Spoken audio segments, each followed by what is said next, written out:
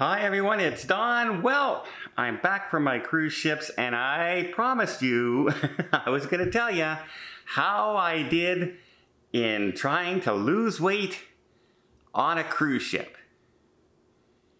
How did I do?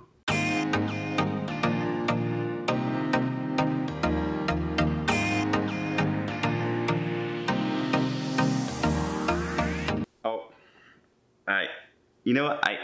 I hate my hair right now. I need my hair cut. I'm going this afternoon. Can't wait to get my hair cut. Apologize for the hair. Okay. Before I left for my cruise, I weighed 203 pounds, which is overweight for my size, for my height. And I said to myself, and this is because I had, gone cruising and had just come back from cruising to Alaska. And I said to myself, well, I got to do something because I gained like 12 pounds on that cruise over 2 weeks. So if I go on a month of cruises and I do the exact same thing, I'm going to come back in the 220s, 230s, and that'll be really hard for me to start losing. So I said to myself, Don, you're going to lose weight on the cruise ships, you're going to go to the gym, and you're going to try and lose weight on a cruise ship. So 203 pounds. Well, I started off really, really well. My first cruise was a 15-day Panama Canal cruise on the Emerald Princess, and on day 3, I started going to the gym every single day. And I was managing to keep the weight down. I felt good. My lungs were doing well and everything. I did my walking every day. It was really, really good. But that cruise was a very relaxing cruise. There was only 731 people on board. And there was only 4 ports of stop in 15 days. So lots of sea days. Most events didn't take place until late at night.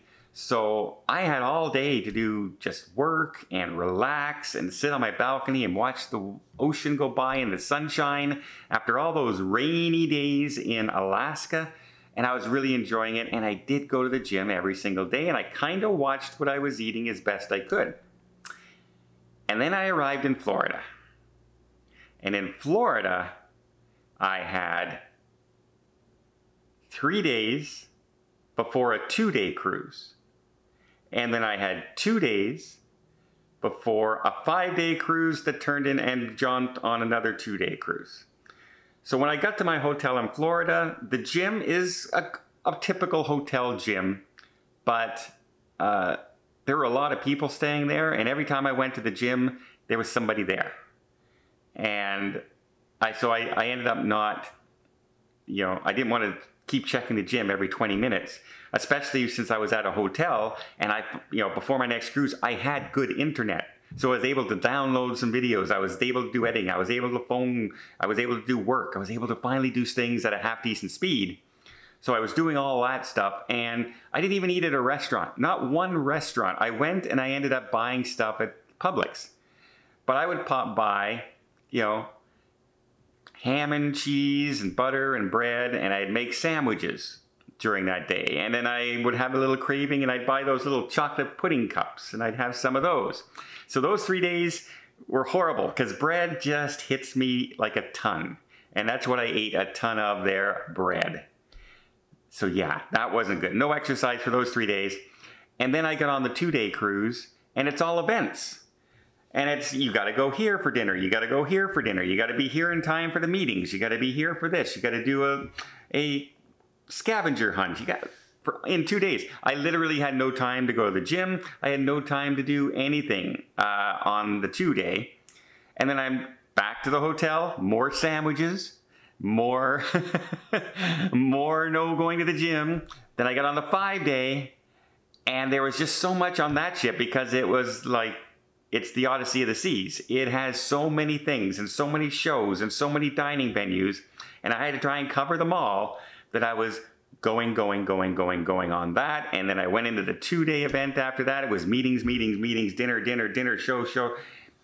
You get the idea.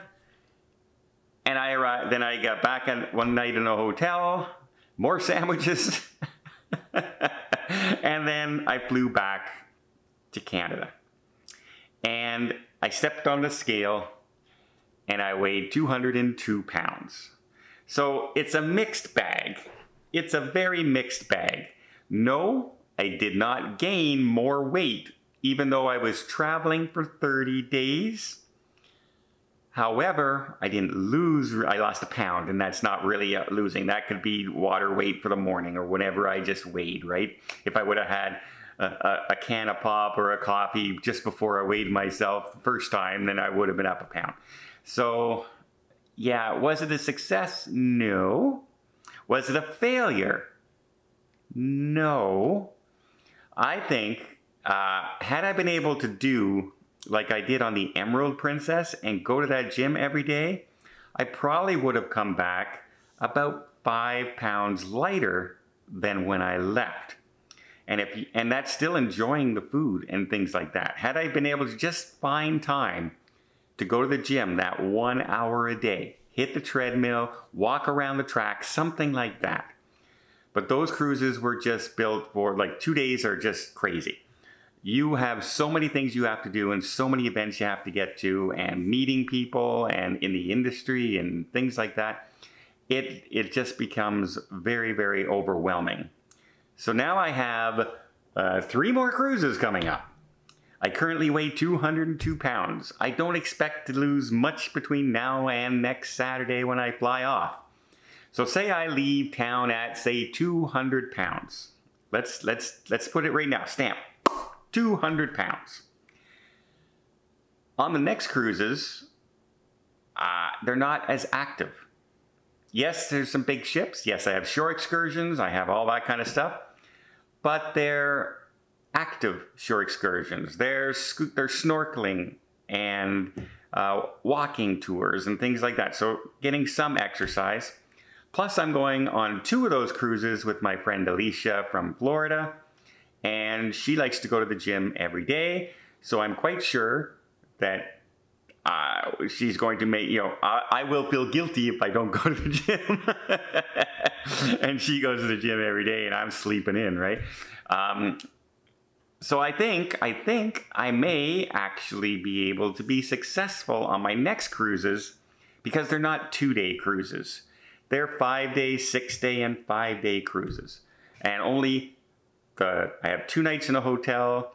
That's a whole other story. Wait till I tell you that story. I almost might have missed my cruises. But that's another video coming up. But I'll save that one for later. This one, 2 nights in a hotel, 5-night cruise, 1 night in a hotel, and then 11 nights of cruising in a row on 2 different ships. And then 1 night in a hotel and flying back. So I don't expect those to be too bad. And the first night I arrive at the hotel, it's like at midnight. My flight doesn't get in. So it's not really any food that day, it's food the next day. So 1 day, basically 3 nights in hotels. I think I can manage not to do bad things in the hotel as far as the eating habits are concerned. But there, yeah. Did I pass? Kinda. I technically lost a pound, but the big success for me was I didn't gain weight on the cruise, which I normally do. And if anyone else out there cruises, you know the average person gains about a pound a day on a cruise.